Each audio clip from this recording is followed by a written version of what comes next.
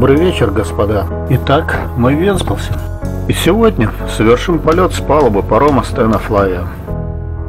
Было не совсем комфортно летать из-за обилия радиопомех, да и железо парохода создавало проблемы в корректной работе компаса дрона. И все-таки я рискнул сделать небольшой экскурс в борта парохода. Поехали! Православная церковь Николая Чудотворца. Построена в 1901 году по православным традициям архитектуры 17 века в нео-византийском стиле. В годы Первой мировой войны для нужд немецкой армии здесь была устроена конюшня и склад для горючего.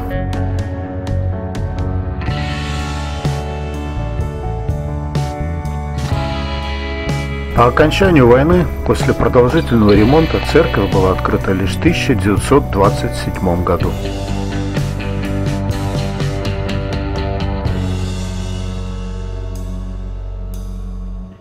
Полетели дальше. Пролетаем базарную площадь Вентспилса, на которой имеются необычные часы с боем. Перед нами лютеранская церковь Святого Николая, которая расположена в центральной части Ратушной площади. Возведение лютеранской церкви было начато в первой половине XVIII века, после чего затянулось на продолжительное время. И лишь в 1835 году строительство церкви было продолжено, и святыню достроили всего за 1 год. Этому поспособствовал священник Paufler и материальная поддержка русского царя. Церковь открыли в 1836 году и дали имя в честь святого Николая, который считается покровителем рыбаков и моряков. Со времен открытия в церкви сохранились те же картины, орган и колокола.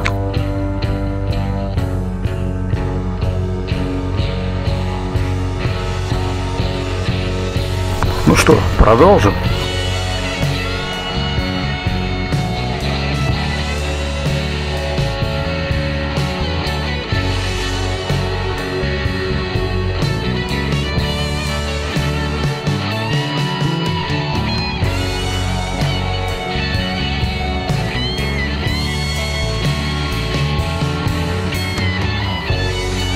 А вот и символ Вентспилса – замок Ливонского ордена, или Виндовский замок, Виндау – старое название города.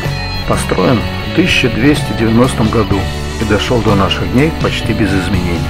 Замок серьезно пострадал в ходе польско-шведской войны в 1659-1660 году. А с 1798 по 1802 год в замке размещался русский Софийский полк мушкетеров. В 1832 году замок был превращен в тюрьму, которая просуществовала до 1959 года. Ну а в наше время на территории замка находится Вентспилский музей. Полетаем над Вентой. Видим выход в море, танкерные и другие причалы.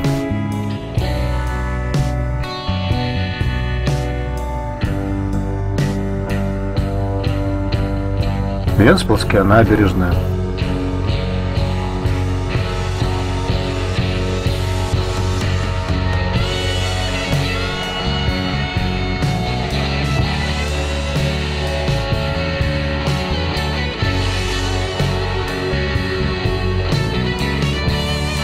Паромный терминал.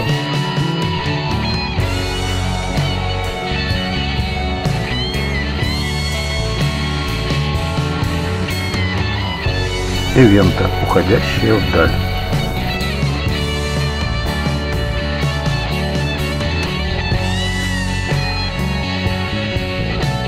Пора на базу.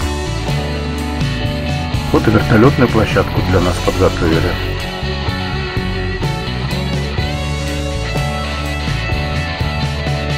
Итак, завершим наш полет. Всем огромнейшее спасибо за просмотр. Подписывайтесь на канал.